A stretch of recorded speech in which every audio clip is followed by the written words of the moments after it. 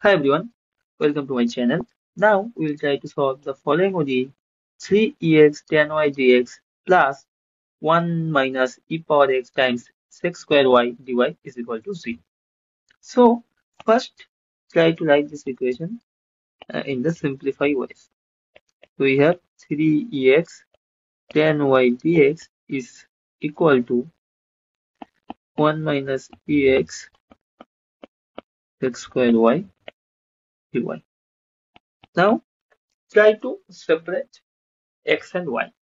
So we have 3ex dx by 1 minus ex is equal to minus sec square y by tan y dy.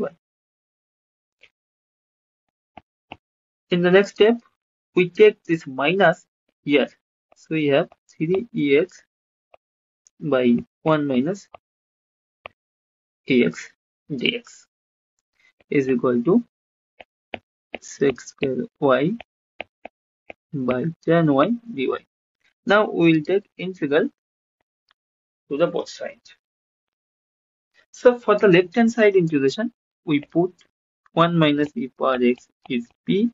So we have minus e power x dx equal to dp.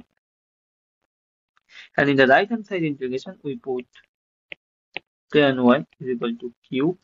So we have sec square y dy is equal to d cube.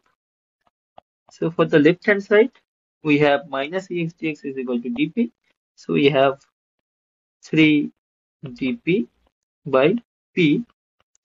And the right hand side, sec square y dy is equal to dq by q. So here we have 3 ln p is equal to ln q, and since we have ln both sides, we take the constant as ln c. So here we have p cube is equal to c cube. Because 3 ln p, we can write it as ln p cube. So now put this value p and q. So what is p? 1 minus ex power cube is equal to c q is 10. So this is the general solution of the given idea.